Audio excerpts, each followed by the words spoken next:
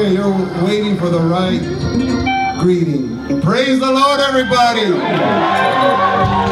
Has God been good to you? I said, has God been good to you? Who woke you up this morning? Who started you on your way? Who has you alive right now? Praise.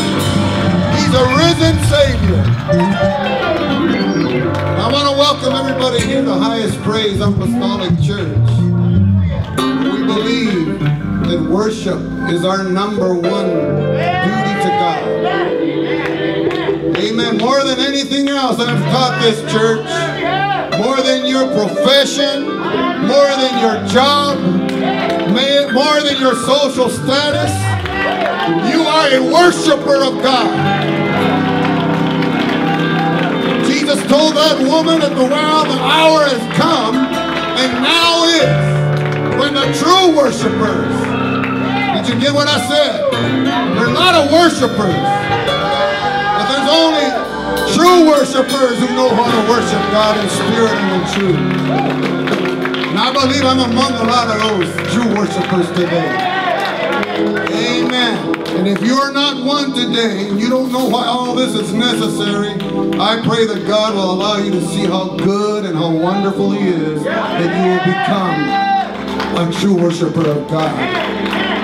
I greet you all in the name of the Lord Jesus Christ. I'm having a wonderful time, and I realize I'm the only one between you and your Easter or resurrection or whatever kind of dinner you want to call it. Amen. And I know all this action up here worked up an appetite, but we still got to listen to what God's Word has to us today. So I'm going to ask you to open up to the Gospel of St. Luke, the 24th chapter. I greet all our visitors here today. Amen. We welcome you to this wonderful resurrection service we are having. We're delighted to have all of you, and if you don't have a home church, we hope that you will consider Highest Praise as a home church. Amen. Amen. Hallelujah. Luke chapter 24, we'll be reading from verses 1 through 7. And then we'll skip to the end of that chapter to verse 44 and on. But Luke 24, chapter 24, verses 1 through 7. If you all have it, say amen. Amen. And the Word of God reads, Now upon the first day of the week, very early in the morning, they came to the sepulchre, bringing the spices which they had prepared, and certain others with them. And they found the stone rolled away from the sepulchre.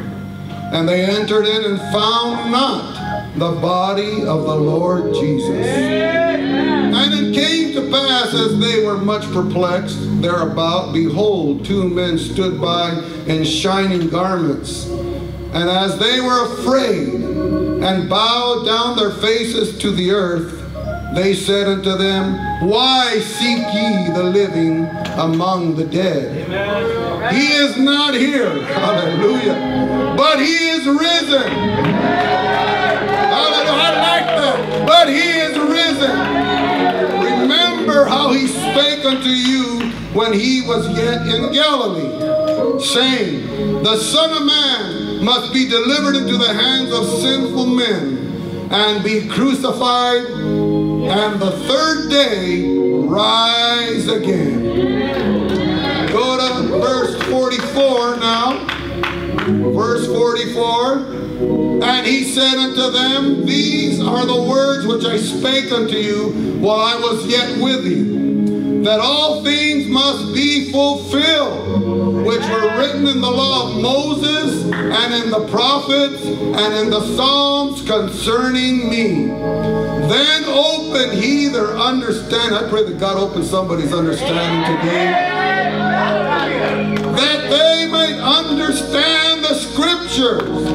And He said unto them, Thus it is written, and thus it behooved Christ to suffer and to rise from the dead the third day, and Everybody say amen. And that repentance and remission of sins should be preached in his name among all nations, beginning at Jerusalem. And ye are witnesses of these things. And behold, I send you the promise of my Father, amen, upon you. But tarry ye in the city of Jerusalem until ye be endued with power from on high. And he led them as far as to Bethany, and he lifted up his hands and blessed them. And it came to pass, while he blessed them, he was parted from them and carried up into heaven. And they worshiped him and returned to Jerusalem with great joy. Everybody have joy here this morning. And they were continually in the temple, praising and blessing God. Amen. Let us pray that God will have his way in this service. Father, in Jesus' name, we thank you for the wonderful feeling and presence of the Holy Spirit that is here. We can't do it without you, God. And we just pray, Lord, now that we have sung unto you and worship you, that you would honor today the message as it goes forth. Let me speak as an oracle of the Lord to your people, and let the written word become the living word in every heart today. I pray this in the name of Jesus Christ. Amen. Shake your brother's hand and amen. Smile at him or her before you're seated, because that's the last time you're going to let them interrupt you or bother you until this is over with. Amen. Hallelujah. Praise God. Risen and ascended on high. Hallelujah is what I have entitled this message today. And I pray that it will reach somebody's heart. That you will just put away the things that you're meditating on or you might be thinking right now, and just concentrate on what we are here for and what God wants to do in this place here today. I'm praying that there will be resurrection power that will go forth. I said resurrection power will go forth into this congregation. Amen. And you will realize what a great privilege it is to be among worshipers of God, among those who have been redeemed by the blood of Jesus Christ. Amen. There is a real story to Easter. And yes, Easter's in the Bible, by the way. Amen. There is a story that we have understood, amen, since we've been saved, how important it is, the salvation that we have through the blood of Jesus Christ. But I want to just instill in your mind here today just how powerful our Savior really is. Close to 2,000 years ago, amen, a man lived on this earth, a perfect life. Amen. He came into the world without a human father. He was born from the womb of a virgin who had never known a man. The seed had been planted in her by God himself. Amen. Not only did he plant that seed in her, but the seed was God. The child was born like no other child. Every thought he had was perfectly pure. Every word he said was true and holy. Every action he performed was utterly righteous, and he was without sin. His life had absolutely no parallel. He loved all men perfectly. He understood all men perfectly. He spoke perfect wisdom. He was perfectly gracious. He was perfectly compassionate. And he was perfectly merciful. Anybody thank God for his mercy this morning? He healed the sick. He cast out demons. He opened blind eyes. And he even raised dead people to life. Amen. Somebody say amen. Amen. He hated sin and still does. He exposed false teachers and unmasked hypocrites. He condemned sin and promised judgment on sinners who refuse to repent and follow him.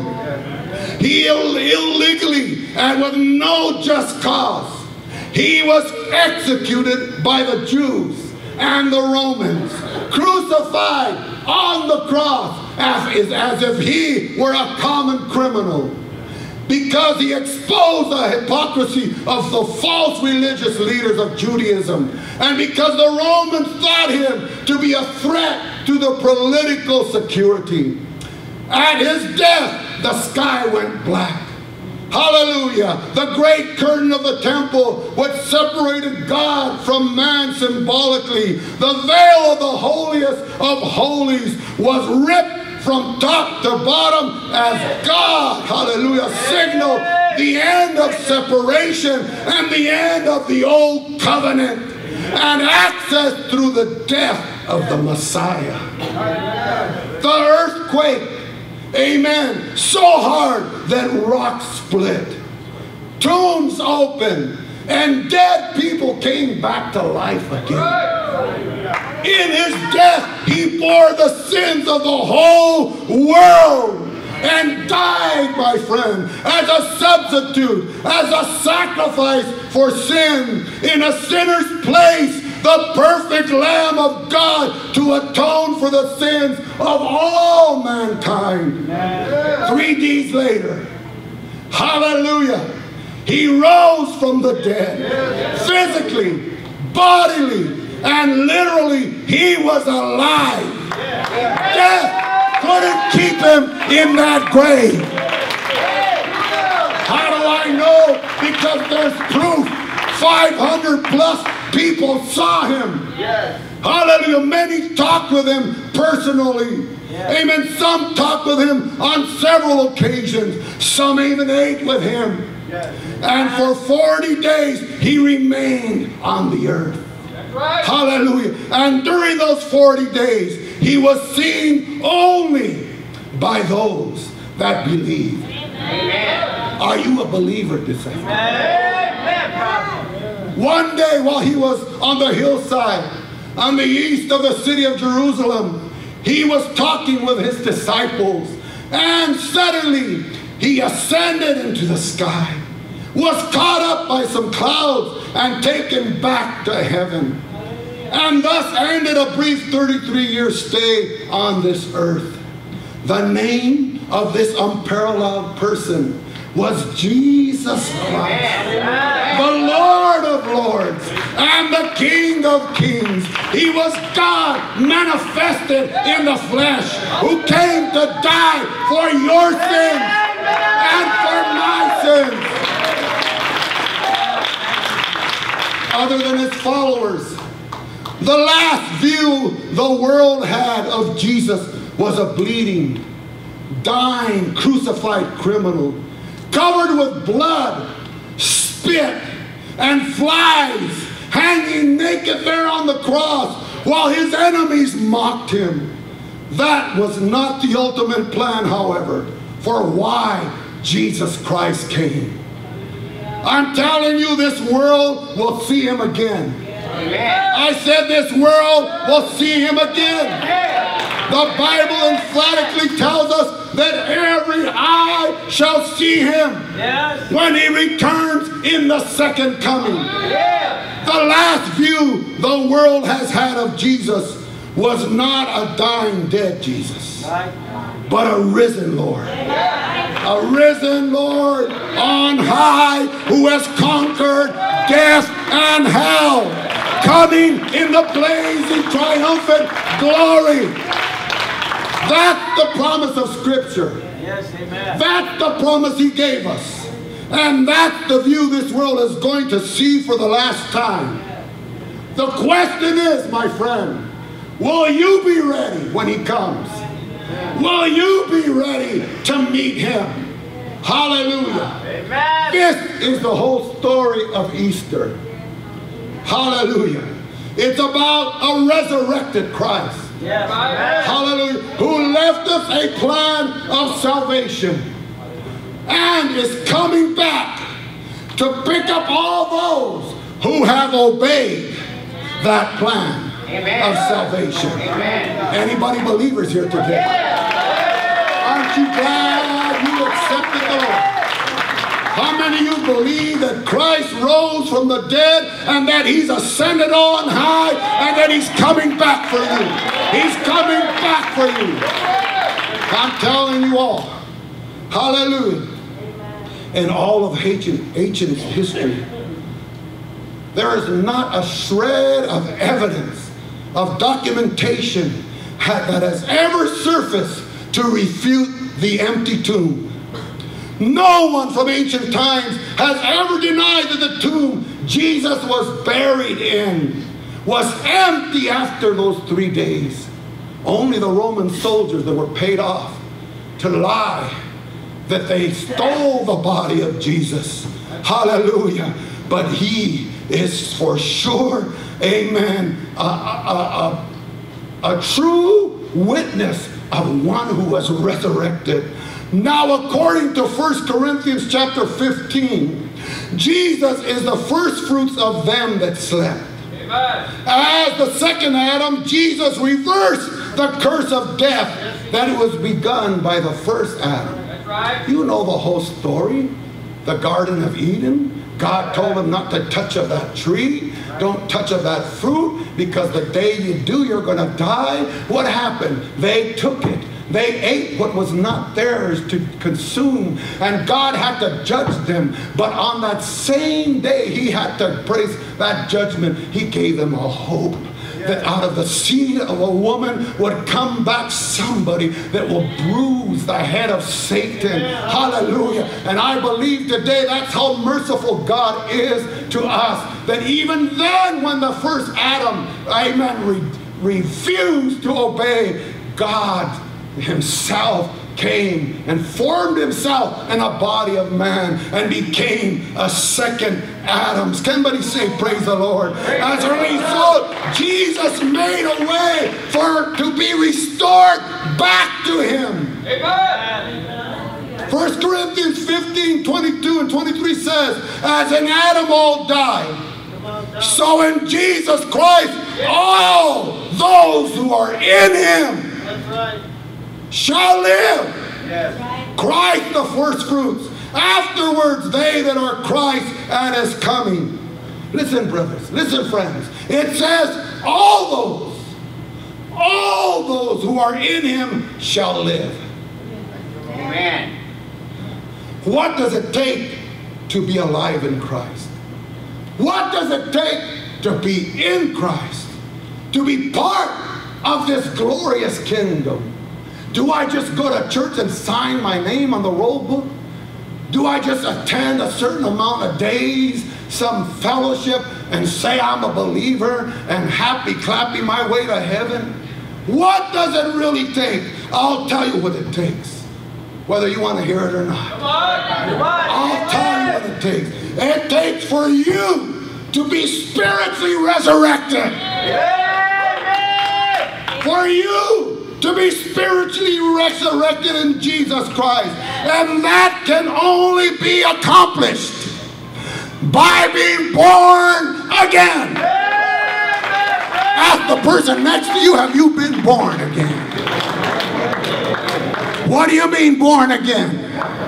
Amen. Jesus revealed to us in Acts 2:38. Hallelujah. How that is to take place. You've got to be baptized in the name of Jesus Christ for the remission of your sins, and you must receive the gift of the Holy Ghost with the evidence of speaking in other tongues. That's why we're rejoicing today. That's why we could proclaim that Christ is alive, because we went down in a watery grave in the name of Jesus Christ and came up a new creature in Christ. Therefore, if any man be in Christ, he is a new creation.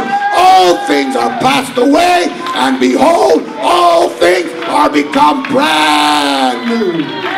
Somebody say praise the Lord. Somebody say thank you, Jesus. Hallelujah. Amen. We are spiritually resurrected. Amen. When we go down in that watery grave. Hallelujah. How do I know that? I'm glad you asked. Romans chapter 6 verse 4 and 5 tells us, therefore we are buried with him. Woo. By what? By confessing, saying the sinner's prayer? Huh? That's the first part, but it doesn't stop right there. It says we're buried with him by baptism into death. That like as Christ was raised from the dead by the glory of the Father, even so we should also walk in newness of life. For if we have been planted together in the likeness of his death through that baptism, we shall also in the likeness of his resurrection. Hallelujah, somebody. I don't know what that means to you, but I'm excited. Aren't you glad that he made a way for you, my friend? Aren't you glad he made a way for you to be saved? Aren't you glad that he made a way for you to inherit eternal life through his death, his burial, and his resurrection? He's alive. I said, my God's alive, and he is ascended on high and coming back for his church. Oh, thank you, Jesus. In conclusion, thank you, Jesus. Hallelujah. I just want to say everything we know about God, everything about his word and his incarnation in the man Jesus would be pointless if there were no resurrection. Are you hearing me, friend? It would be pointless if there were no resurrection. Just like you and your service to God would be pointless if all you did was come to church, say I'm a believer, sing the songs of Zion, clap and praise and even run the aisles, if you were in resurrection in the watery grave. That's true. Hallelujah. Amen. Jesus said it himself. He that believeth in me and is baptized shall be saved. And he that believeth in me not shall be damned. Hallelujah. That's the word of the Lord, my friend. Hallelujah. How many of you want eternal life today? Hallelujah. May God grant us the same desire that the Apostle Paul had. Amen. When he expressed in the Word of God, when he said that I might know him. Oh, hallelujah. That I might know him. How did he want to know God? His Savior.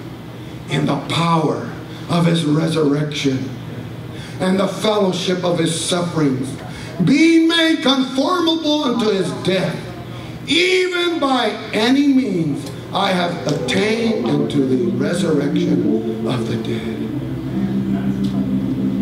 Amen. That's why every true believer in this place, amen, should be looking for the day when you will be miraculously transformed, my friend. Amen. And be caught up to reign with the Lord forever. This world isn't our home. Amen. We are foolish to think that everything we live for is found right here in this life. That's why Paul, amen, said if in this life only we have hope, we are of most men miserable. Hallelujah. What would it do us any good if we could gain everything in this life? Jesus himself said, what would a man profit if he gains the whole world and lose his own soul?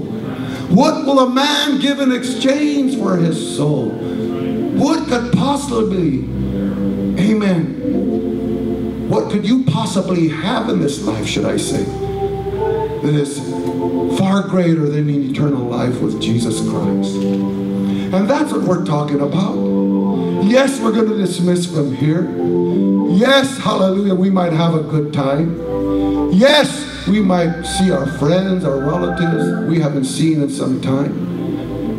But have we prepared ourselves? Can we leave here reassured that when God should call us or when he comes back for us, we would be ready to go with him? That's why Jesus came in the first place. He came to seek and to save that which was lost.